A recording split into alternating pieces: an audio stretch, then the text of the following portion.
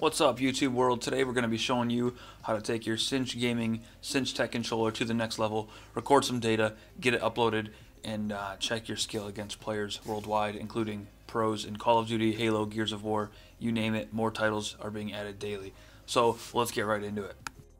First things first, make sure you have the Cinch Gaming application available on Android and iOS. If you don't, just probably pause the video, go download that. Really quick download.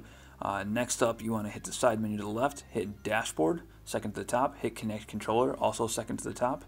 Then what you want to do is, it'll scan for your device, hit Cinch Chip, make sure your Wi-Fi and Bluetooth are on, hit Next.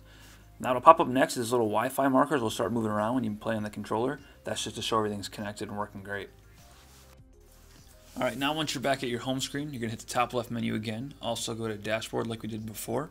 This time you're going to hit Game Configuration at the very top. Select your title.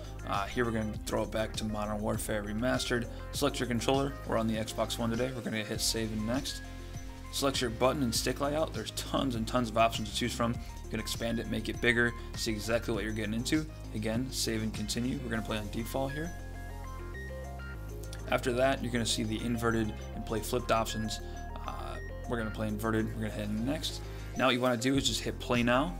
It's going to bring you back to that Wi-Fi looking screen.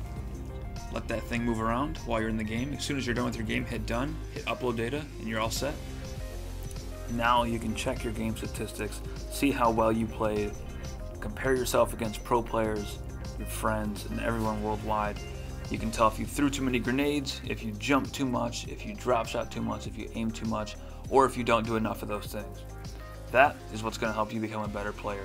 You can see how many times your favorite professional player jumped, drop shot, did all that stuff, compare yourself against them and try to get those numbers to match up. Then you're on your way to becoming, an elite or pro player.